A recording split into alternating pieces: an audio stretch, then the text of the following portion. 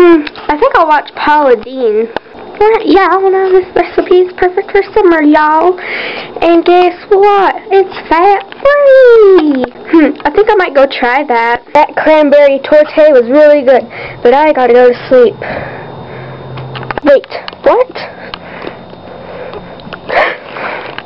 I'm fat? But I thought Paula said it was fat-free. What's wrong, Felicity?